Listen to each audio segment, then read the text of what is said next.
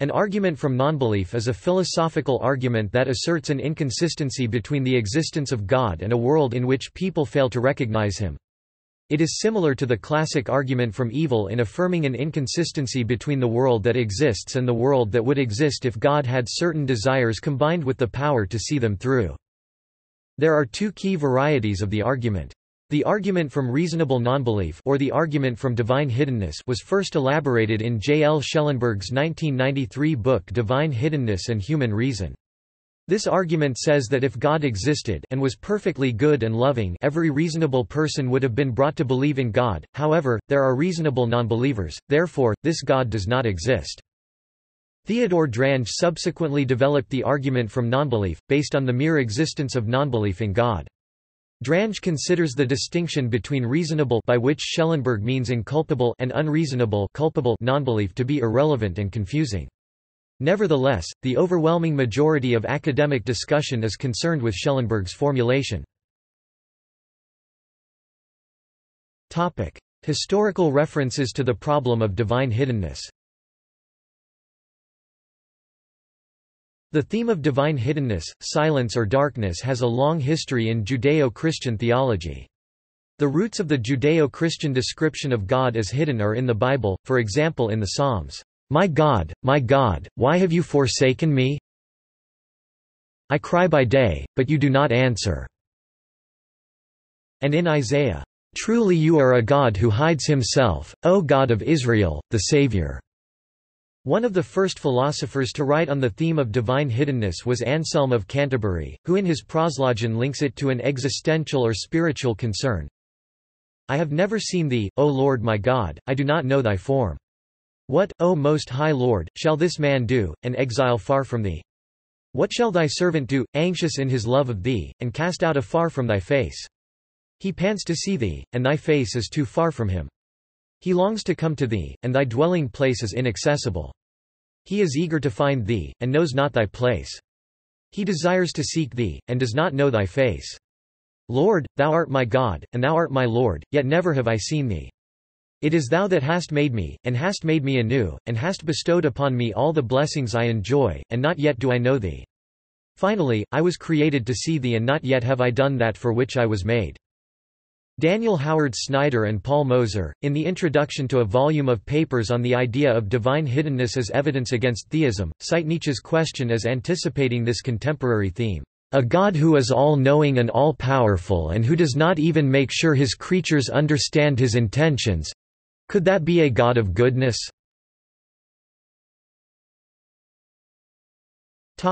Schellenberg's hiddenness argument. Discussion of Schellenberg's argument has made explicit a non-theological use of the term hiddenness, which is now commonly used simply as a way of talking about the subjective condition of nonbelief in God. In his first presentation of the argument, Schellenberg emphasized inculpable or reasonable nonbelief, but he has since shifted to speaking more specifically about non-resistant nonbelief. The first presentation is often given by commentators as follows, based on Schellenberg's own summing up. If there is a God, he is perfectly loving. If a perfectly loving God exists, reasonable nonbelief does not occur. Reasonable nonbelief occurs. No perfectly loving God exists from 2 and 3. Hence, there is no God from 1 and 4. Schellenberg has stated that this formulation is misleading, when taken on its own, because it does not make explicit the reason why a perfectly loving God would want to prevent nonbelief. His deepest claim, he says, is about the connection between love and openness to relationship, a personal and positively meaningful and explicit sort of relationship of the sort that logically presupposes each party's belief in the other's existence. A later presentation of the argument by Schellenberg, which aims at accessibility for students, includes this element. If no perfectly loving God exists, then God does not exist. If a perfectly loving God exists, then there is a God who is always open to personal relationship with each human person. If there is a God who is always open to personal relationship with each human person, then no human person is ever non-resistantly unaware that God exists. If a perfectly loving God exists, then no human person is ever non-resistantly unaware that God exists from 2 and 3. Some human persons are non-resistantly unaware that God exists. No perfectly loving God exists from 4 and 5. God does not exist from 1 and 6. In an article revisiting the argument 10 years after it was originally proposed, Schellenberg observes that criticism has mainly centered around the idea that God would prevent inculpable nonbelief. He asserts that there are relatively few criticisms questioning the existence of inculpable nonbelief, and almost no theistic philosopher objects to the idea that God is perfectly loving. God is perfectly loving. Schellenberg says he hasn't seen any serious objections to this premise by theistic philosophers, but there certainly are other conceptions of God. Daniel Howard Snyder writes about the possibility of believing in an unsurpassably great personal God that is nevertheless dispassionate towards its creatures. Drawing on the Stoic concept of eudaimonia, he says one can think of a God more akin to a wise sage than the loving parent that Schellenberg envisions. Theodore Drange, in his attempt to improve the argument see below, states that there are many theists who do not view God as perfectly loving, and some Christians think of him as an angry deity bent on punishing people for their sins. Drange concludes that the argument should be put forward only in relation to theists who already accept the first premise and believe in a God who is perfectly loving. Most theists, in fact, do admit that love is a central concept in almost all of the world's religions. God is often directly associated with love, especially with agape. Theologians such as N.T. Wright suggest that our experience of love is itself a proof of God's existence. However, there are a few others, e.g. Brian Davies in the Thomas tradition, who suggest that the modern interpretation of what it means to say God loves human beings is incorrect, and so that God is able to be loving in a sense while actually willing disbelief. Non-resistant nonbelief, lack of evidence, and sin. When asked what he would say when facing God on Judgment Day, Bertrand Russell famously replied that he would say, "Not enough evidence, God. Not enough evidence." Some nonbelievers may have hidden from themselves what seems to them to be possible evidence of the divine, but the view of the hiddenness argument is that others have tried hard to believe in God. Schellenberg addresses this difference with his distinction between culpable and inculpable nonbelief, with the latter defined as nonbelief that exists through no fault of the nonbeliever. Historically, the Calvinist tradition has placed the blame on nonbelievers. Calvin's religious epistemology is based on the sensus divinitatis, sense of divinity, the view that the presence of God is universally perceived by all humans. Paul Helm explains, Calvin's use of the term sense signals that the knowledge of God is a common human endowment. Mankind is created not only as capable of knowing God, but as actually knowing Him.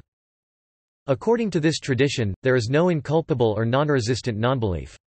Jonathan Edwards, the 18th-century American theologian, claimed that while every human being has been granted the capacity to know God, successful use of these capacities requires an attitude of true benevolence, a willingness to be open to the truth about God. Thus, the failure of non-believers to see divine things is in his view due to a dreadful stupidity of mind, occasioning a sottish insensibility of their truth and importance. Demographics of theism and the problem of natural nonbelief. In modern times, there are fewer proponents of these views. One reason is that, as Stephen Meitzen argues, anthropology has long established that while religious belief in general is essentially universal, belief in what Calvin would recognize as God is very unevenly distributed among cultures. Consider for example God in Buddhism, Jain cosmology, or non-theistic animism. If God exists, then why, Meitzen asks, does the prevalence of belief in God vary so dramatically with cultural and national boundaries? Jason Marsh has extended this kind of demographic challenge by focusing on human evolution and cognitive science of religion.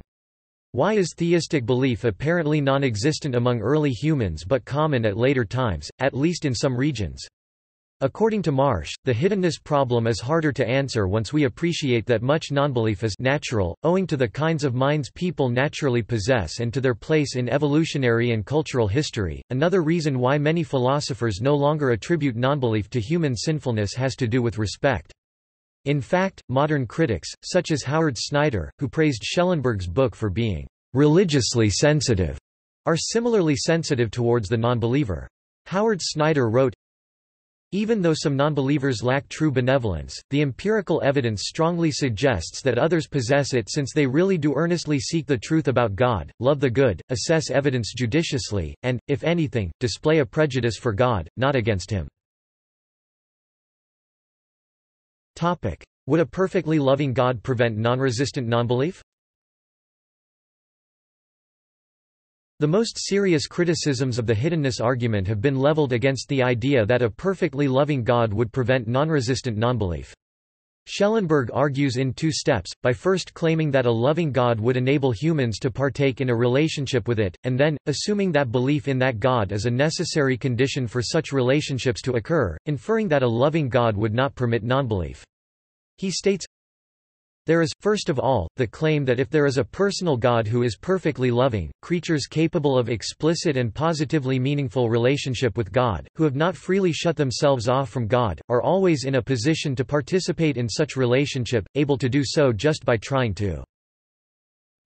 He justifies this claim by arguing that a conception of divine love can best be formed by extrapolating the best aspects of love in human relations, and draws an analogy with perfect parental love.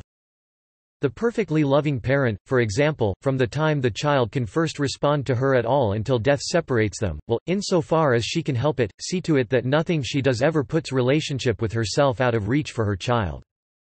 But, says Schellenberg, belief in God's existence is necessary for engaging in such a meaningful relationship with God. He therefore concludes that if there is a perfectly loving God, such creatures will always believe in it. He further argues that since belief is involuntary, these creatures should always have evidence, causally sufficient, for such belief. The presence of God will be for them like a light that, however much the degree of its brightness may fluctuate, remains on unless they close their eyes. Objections and counterarguments. Skeptical theism. Skeptical theism is the view that we should remain skeptical of claims that our perceptions about God's purposes can reasonably be considered good evidence of what they are. The central thesis of skeptical theism is that it would not be surprising for an infinitely intelligent and knowledgeable being's reasons for permitting a perception of evil or alleged hiddenness to be beyond human comprehension. 2. That is, what is perceived as hiddenness may be necessary for a greater good or to prevent equal or even greater evils. Nozium defense. The philosophers Michael Bergman and Michael Ray described the philosopher William Rowe's justification for the second premise of the argument from evil, which is equally applicable to a perception of hiddenness. Some evidential arguments rely on a nozium inference of the following sort: if, after thinking hard, we can't think of any God-justifying reason for permitting some horrific evil, then it is likely that there is no such reason. The reason is called a nozium inference is that it says, more or less, that because we don't see they probably ain't there. Various analogies are offered to show that the nozium inference is logically unsound. For example, a novice chess player's inability to discern a chess master's choice of moves cannot be used to infer that there is no good reason for the move.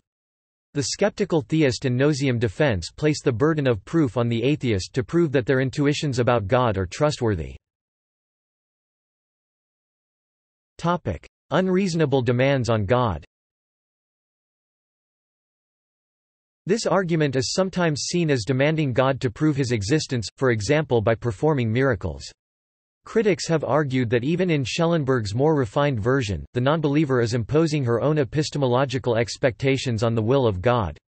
A detailed discussion of these kinds of demands, and their moral and spiritual implications, is provided by Paul Moser, who says that such demands amount to cognitive idolatry. He defines idolatry as, "our not letting the true God be Lord in our lives," and instead committing to something other than God by pursuing a quest for self-realization in our own terms. If this is idolatry in our actions, then idolatry in our knowing, he says, is as follows. Cognitive idolatry relies on a standard for knowledge that excludes the primacy of the morally self-transforming knowledge of God central to knowing God as Lord. It rests on an epistemological standard, whether empiricist, rationalist, or some hybrid, that does not let God be Lord. Such idolatry aims to protect one's lifestyle from serious challenge by the God who calls, convicts, and reconciles. It disallows knowledge of God as personal subject and Lord to whom we are morally and cognitively responsible. It allows at most for knowledge of God as an undemanding object of human knowledge. Schellenberg considers this criticism irrelevant to the argument, which in his opinion, does not impose any demands for demonstrations of God's power, but rather looks for evidence that need only be such as will be causally sufficient for belief in the absence of resistance. This result might be effected through the much more spiritually appropriate means of religious experience, interpreted in the sensitive manner of a Pascal or a Kierkegaard. Schellenberg then expresses a certain frustration that theistic writers who otherwise extol the value of religious experiences deny non-theists the right to do so. Soul-making theodicy. John Hick used the term, soul-making, in his theodicy Evil and the God of Love to describe the kind of spiritual development that he believes justifies the existence of evil. This defense is employed by Michael Murray, who explains how, in his view, divine hiddenness is essential to soul-making. It may seem that it is not hard to imagine a world where God is known and yet believers act freely with ample opportunities for spiritual development. But Murray gives a deep and careful analysis of the argument, concluding that if God's existence were revealed in such a way as to remove reasonable non-belief, then any desire that we might have to believe or act in ways contrary to that which has been revealed would be overwhelmed. Critics note here that, for example, in Christianity and even more in Judaism, where God is represented as talking to Job and explaining why he is just, God is already believed to have exposed himself very distinctly, for example to the apostles who saw his resurrection. One theistic explanation of this might be that God knows some people wouldn't believe anyway, but if God knows this before creating, there is a problem about God's liability for what is created. More fundamentally in relation to Murray's argument, there is the problem for Orthodox believers of explaining the existence of Satan, a fallen angel who is obviously aware of God and yet, according to theistic scriptures, freely chose to rebel against God. Unknown purpose defense. Alvin Plantinga writes that the statement, "We can see no good reason for God to do X," only implies, "There is no good reason for God to do X," on the assumption that, "If there were a good reason for God to do X, we would be able to see it," which he suggests is absurd. This point might be applied to versions of the argument from nonbelief that suggest without support that there is no good reason for God to permit nonbelief. There really are no atheists defense. This is the argument that all true atheists are at heart lying so that they may live in a way that is contrary to God's commands, as seen in particular interpretations of Romans chapter 1 verses 18 to 25. Critics note that there are atheists who are not lying and are not using their atheism as an escape to sin. Proponents note, however, that they could just as easily still be lying, perhaps not to others anymore but themselves, i.e. loving the wrong woman argument. Some have claimed this argument, however, fails to account for Stephen Mateson's point on the demographics of theism. If all atheists are liars, why are people in some societies so much more likely to lie than in others? Finally, some have also claimed this argument fails to account for Jason Marsh's point on natural nonbelief in early humans. Since there was quite plausibly such a thing as natural nonbelief in early humans, then it doesn't make much sense to say that said nonbelief is self-deceptive. That's because natural nonbelief entails non-resistant nonbelief. Drange's argument from nonbelief. Theodore Drange proposed a version of the nonbelief argument in 1996. He considers the distinction between culpable and inculpable nonbelief to be unhelpful in the argument, arguing instead that the mere existence of nonbelief is evidence against the existence of God. A semi-formal presentation of the argument is as follows: if God exists, God wants all humans to believe God exists before they die, can bring about a situation in which all humans believe God exists before they die, does not want anything that would conflict with and be at least as important as its desire for all humans to believe God exists before they die, and always acts in accordance with what it most wants. If God exists, all humans would believe so before they die from 1. But not all humans believe God exists before they die. Therefore, God does not exist from 2 and 3. Drange's argument is directed primarily to Christians, and the philosopher Laura Garcia has replied from that perspective. She says that Drange's argument hinges on the idea that belief in God's existence is, according to Christians, necessary for salvation. According to Garcia, this idea is mistaken. Many Christians deny this claim and the Catholic Church explicitly rejects it, but as Garcia notes, Drange has answered that for many Christians, in particular, evangelical Christians, his point should remain convincing, and that there are in any case other good things that belief in God can bring for humans, which a good God would desire, such as peace of mind and a sense of meaning in life. References. External links. J. L. Schellenberg offers more information and updates on Schellenberg's hiddenness argument. The argument from Reasonable Nonbelief at infidels.org contains a large number of papers mainly focusing on Theodore Drange's formulation. The argument from Unbelief at Philosophy of Religion Info offers a simple overview and rebuttal. Responses to the problem of divine hiddenness from the website of the Christian Collegation of Apologetics Debate Research and Evangelism. Daniel Howard Snyder. Academic papers and books by one of the most respected critics of Schellenberg's argument. Many papers are relevant to the current article and all are available for download. Highly recommended as a starting point. Paul Moser's Idolaters Anonymous. Moser expressed the idea that arguing from nonbelief is engaging in cognitive idolatry. Jonathan Kvanvig. One paper critical of the argument, but all papers are available for download and may be of interest. Stephen Meitzen. Has 2 papers in support of the argument, but many more on the philosophy of religion available for download here. Chaospit has a comic that summarizes the argument.